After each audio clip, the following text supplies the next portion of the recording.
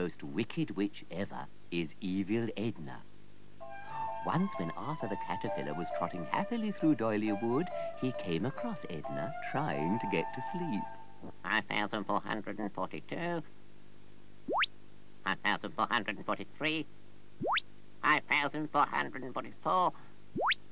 5,400. Hello, Edna, said Arthur. You stupid frog, you! Shrieked Edna. You've made me lose count. I'm not a frog, I'm a caterpillar. Do you want to bet on that? Now I've got to start all over again. 1, 2... Now that was typical of Edna's wickedness, so everyone was very surprised when a few days later... Good morning, dear little friends. Mavis, Arthur, the Moog. Oh, and there's that nice pussycat called Car Wash. Good morning, everyone. What a simply scrumptious day. Did you hear what I heard? Flipped her lid, that's what she's done. What a simply scrumptious day. Nutty as a fruitcake. Oh, Arthur, perhaps she's reformed, become really nice. Nice? She called Car Wash a pussycat. You're not a pussycat, are you, mate? It's not a term we felines find terribly attractive. No, she's flipped. She ought to see a doctor. A witch doctor.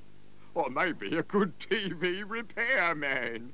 Well, evil Edna's behaviour was yet to become more and more odd. He loves me.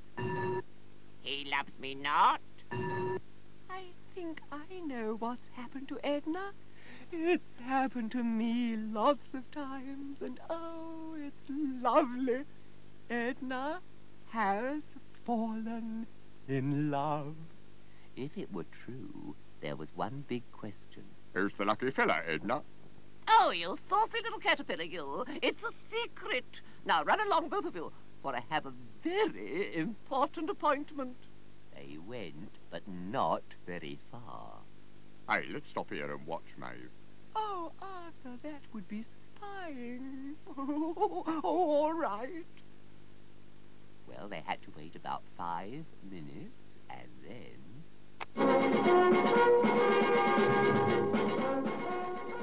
Here is the news. The situation in Upper Mulvania has improved immensely over the last... Hey, look at all them hearts. I've got it. Old Edna has fallen for a newsreader. It's a bit sad, really.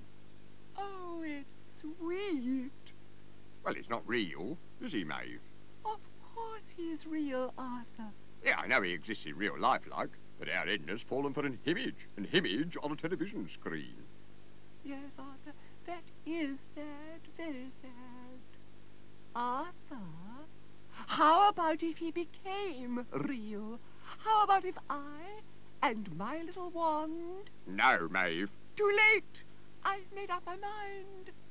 Here goes.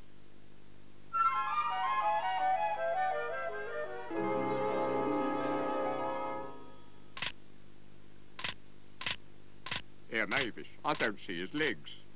No one ever does see the legs on newsreader, Arthur. Look what you've done to my face, you interfering fat fairy person. Take that. And that. Things seem to be back to normal, eh, Maeve?